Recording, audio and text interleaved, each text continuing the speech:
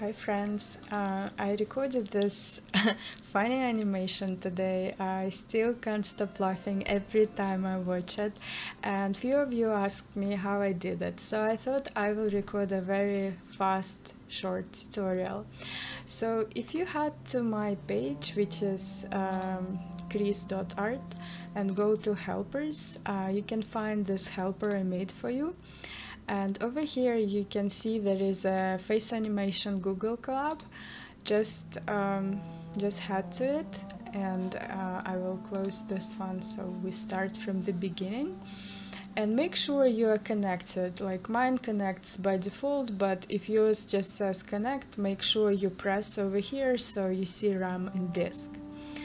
So and now you need to prepare a little bit before we run Google Colab. So first I generated this wonderful medieval warrior in Midjourney, and I saved it to my Google Drive. I made this folder, I called it assets, and I just put this warrior here. And then I recorded a video on my phone, just like a simple video with my phone camera.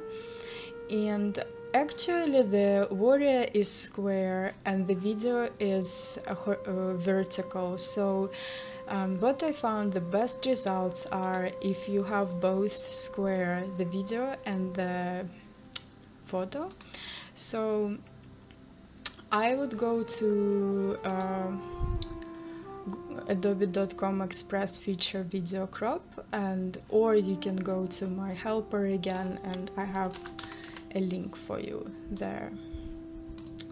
So over here, yes, you can just press this link and it will take you to Adobe Express. And I thought, well, probably the easiest way, and I trust this company, so I will just use the crop for free.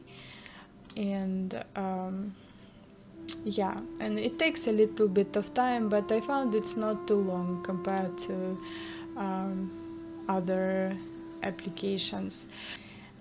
And while it's processing, maybe I'll go back to, and I will show you that here we can first press setup and set run anyway, and we will just let it run.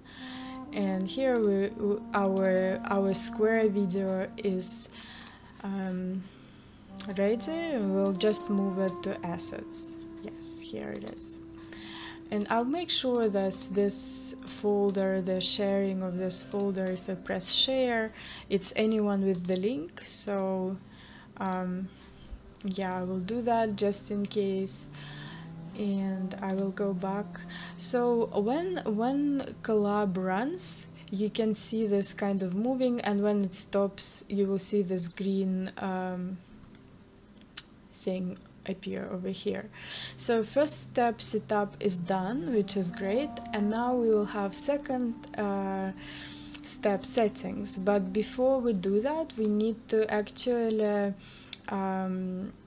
connect our Google Drive, and it's quite easy in this latest Google Colab.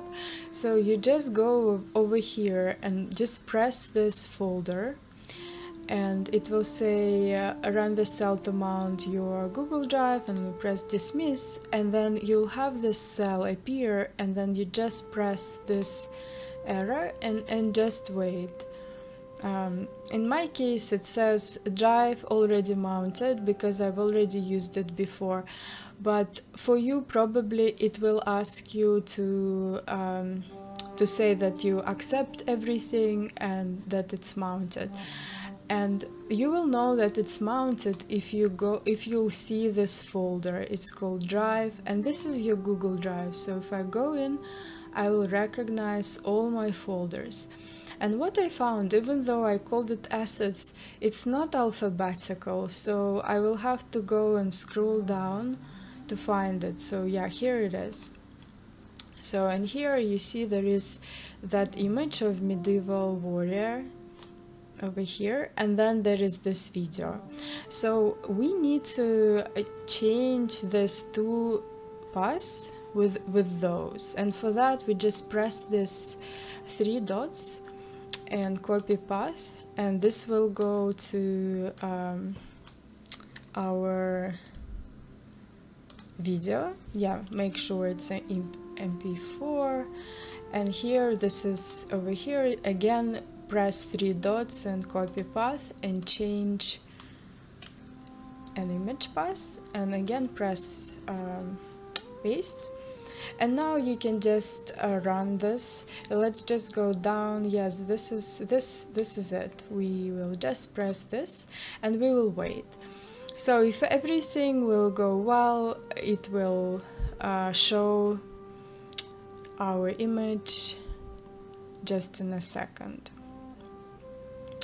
So I watched actually some tutorials on this, and what I found, every tutorial I watched, it would just stop working, it would show me errors, and I couldn't understand like why. Maybe something changed, because Google Colabs often change and tutorials get kind of outdated pretty quickly.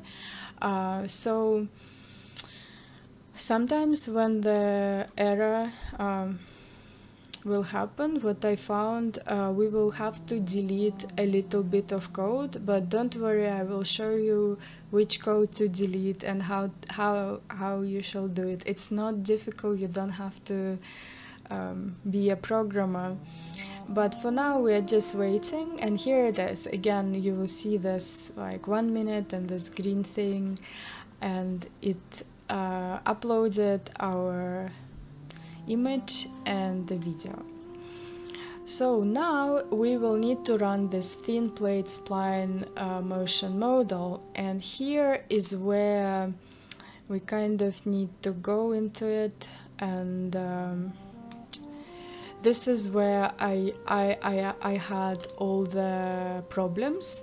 So you see what I've done. I just clicked this error, and I had all the code, or you can press show code and you will see all the code.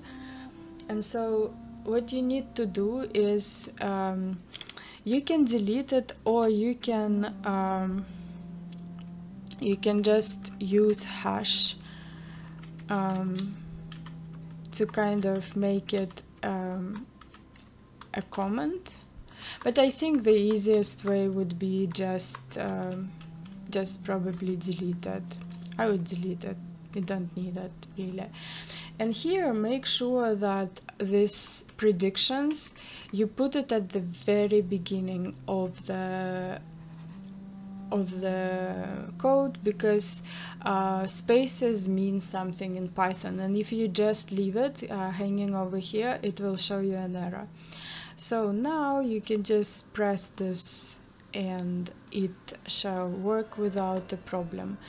So yes, every tutorial I watched, this was an issue, and this is where it was a problem, and that's why I decided to record this tutorial, because everyone was asking me how I did it, and I just couldn't share with you tutorials that I used, because technically they weren't working 100%.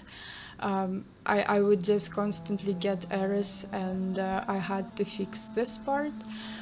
So, but thankfully, if you delete it and then if you move this to the beginning of the line, you will have a perfectly working script. And when it's finished, you will actually see both of these images moving. So here it is. It's surprisingly fast. Look how amazing it is. I just can't stop laughing and having fun with it.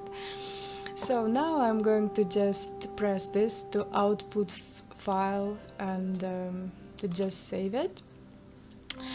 What is also great, and few people asked me about it, you can get more expressions, especially for people who make comic books. It's often an issue because it's so difficult to generate different faces, expressions.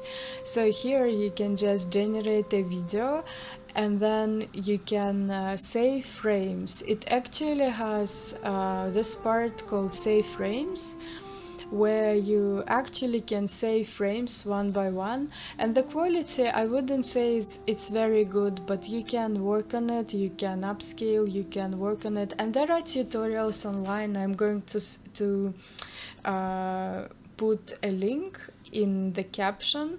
In that tutorial, it's a wonderful tutorial. It explains how you can train a model with those images, how you can improve those frames. The only thing is the first part of the tutorial, this Colab, it just didn't work for me. It was constantly crashing, and I suspect it's because it was recorded a couple of weeks ago and maybe something changed. Okay, so it finished, and now we can just go to this file. We have kind of like video to X, and you can just go to upsized and download it if you want. And now you can do frames if you want to. Just if you run this in frames folder, so there shall be frames folder, or you can leave them here, or you can save them one by one and just to look what kind of like images. They're not a super cool quality, but I think they are good enough for training a model if you want, and it just takes a video and kind of chops it into this images. Then if you want to improve your video, you can run fixed face with GFP GAN, and it is a really cool thing. Like, it really improves the quality. You can just go to step 7 and recombine the video, and again it will make you a video in a video folder, and you can download that.